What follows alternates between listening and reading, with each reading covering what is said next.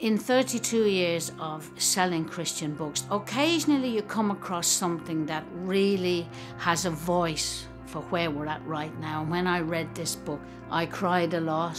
My name's Lee, and I'm from Walthamstow in East London, and I'm a senior cabin crew member for an airline. And I'd suffered a long time with aches and pains in my right-hand side shoulder due to an injury.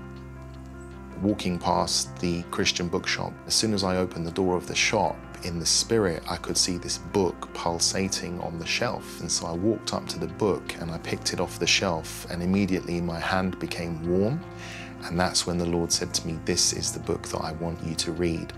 Lee came to us to be part of the Healing Room team. He met Marilyn here as part of the team, and they got married, which was our first Healing Room wedding.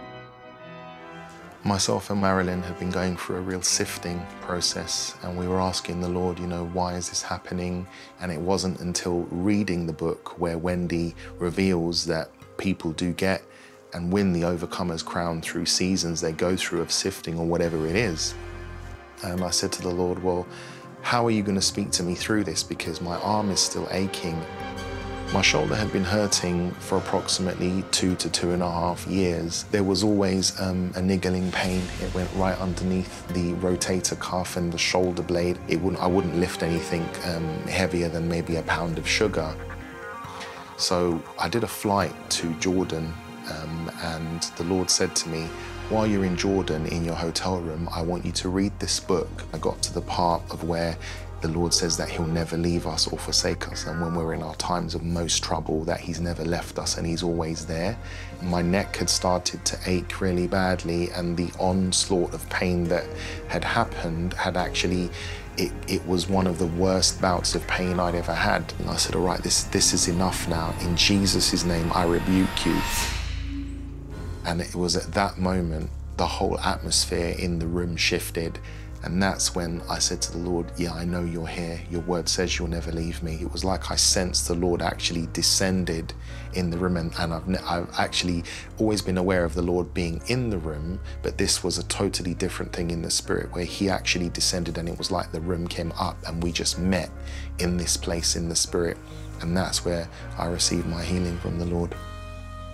The other day I had to shift the couch and the table around because we had our family and we had little kids running around, and I'd always be a bit cautious. I'd, move the table across with my legs to the corner of the room so the kids could run around. But now I'll just lift it and cart it in one go without thinking, but just knowing that I am walking definitely in my healing with God.